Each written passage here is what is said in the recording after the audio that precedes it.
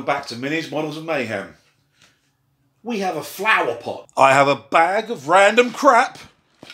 And I have a mould from a previous video. Looks like we're building a stomper. Right.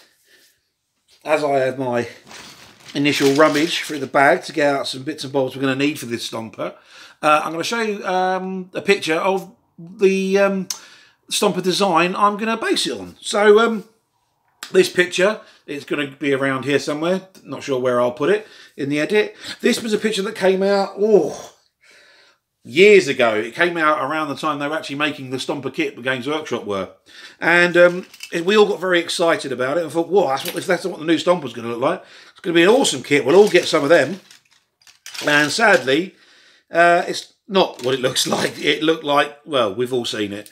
It looked like this. So, yeah, so that's the plan of action, is to try and make some kind of stomper that looks a bit like that. So I'm just going to go through this box now, have a good old rummage through it, and see what bits I can find. So, yeah, so I can get this thing built and make it look cool and make it look similar to that concept sketch. So I'm going to go and do that. Right, as you can see, I've started marking out where I'm going to be cutting the flower pot down to give us the shape of our stomper, give him his body.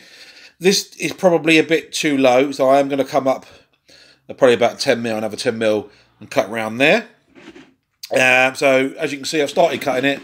Started cutting out the indent first because obviously it's easier to do with more structural integrity of the point itself. So I'll cut that out. I will then probably cut the whole thing in half, split straight down the middle, and then I will cut off the bottom ring, and then that will give me my sort of basic framework to start building on. The next thing to do then would be to get some foam core cut to fill in the back and fill out this section here, and then a bit up in here as well, maybe a little bit in the back there, so I can put some kind of ledging platform at the back as well.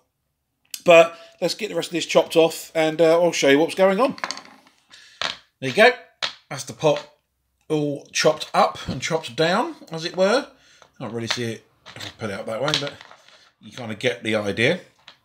So the next thing to do, get myself some sandy paper.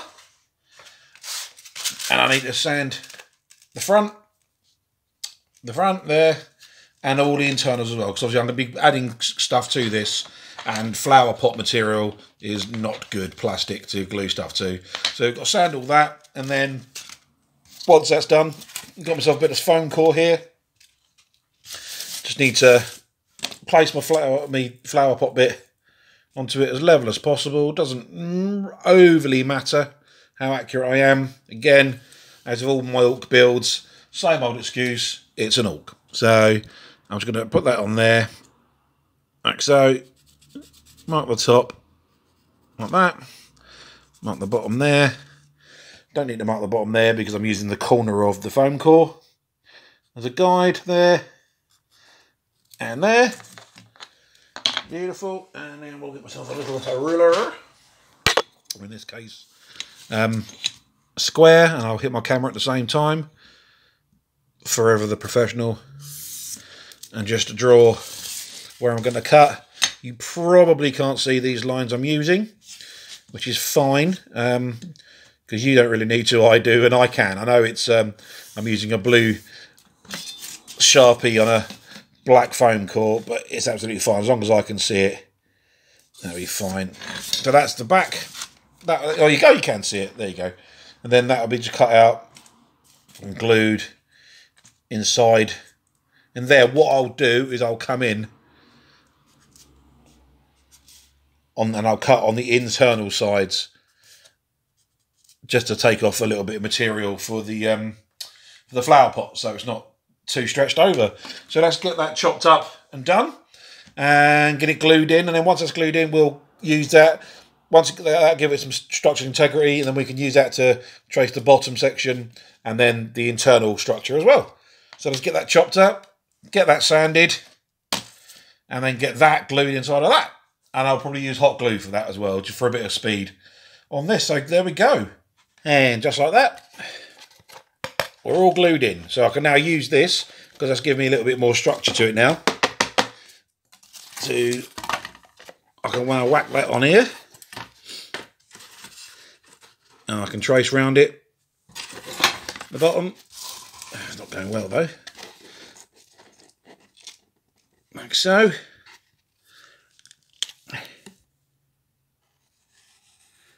Just nice and gently trace around it. I don't want to deform the curve.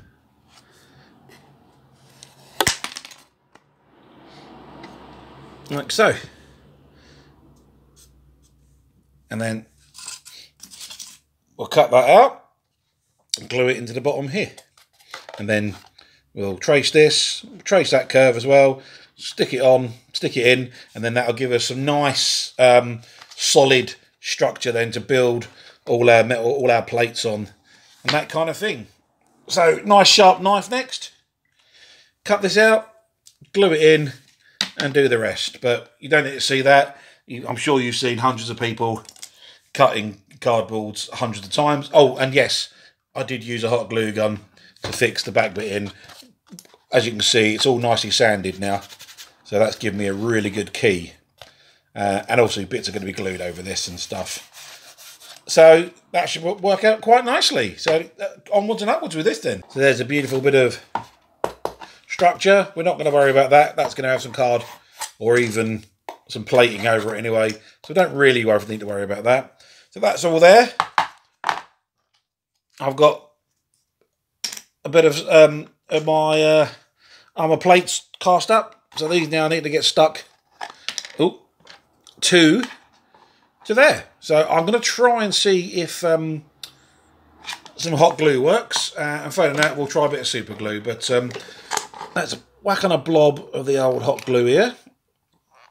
I think we're going to need quite a bit. The gun is also up on its hottest setting. Well, I say it's hottest setting. It's only got one, but that's quite hot. So let's try. That's quite a thin one. Now I'm going to put that on there, and I'm going to overlap it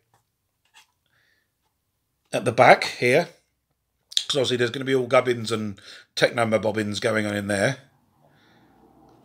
And also I want to overlap it on the front here, because obviously going to have cladding on there. And we need to make sure, just pull that back a bit, that we've got a bit of overlap as well, so it still looks like it's all part of the same thing. Like so, it'll go like that. By the time I've glued on some bits and bobs. So that should look quite smart. Hot glue seems to have held. So I'm going to carry on and start gluing some plates and the like even.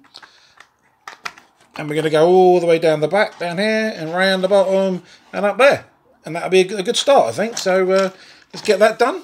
And then we can, that's going to take a while. So we'll head back after that, and once that's all done. So that's all the cladding done on the chunky body. Chunky boy, here you go. It's quite solid, so that's good. Next thing I'm going to do is work on the head. I've got this Bisto cheese sauce container. It's card, and then but it's going to be. I'm going to see. I've started marking it out. To cut it around there, and then that's going to. I need to set this camera up better for the next one. Yeah, it will sit sort of like that. Yeah, that kind of, yeah, it'll sit in there, and then yeah, like that. So you'll get that kind of Ork stance to it as well. And then the back end, this bit here with the, I'm going to actually put on the back as part of like a boiler system, and then I've got some bags of gubbins here to add to it. So let's crack on with that. Get the head cut down, get it clad in some more resin plates. And then we'll start work on the back. And then legs and arms, I think. Yeah, legs and arms. I have an empty space on the torso. I have a table of crap and much glue. So it's time to get this all greebled up and looking orky. So I've made this bad boy out of the top of the Bisto gravy granule thing. It's very simple. I just glued the lid back on, some card strips and some big rhinestones glued around it, like some big rivets. Sanded the front so anything I glue to it will stick. And then I'm going to bosh that sort of there-ish, like so.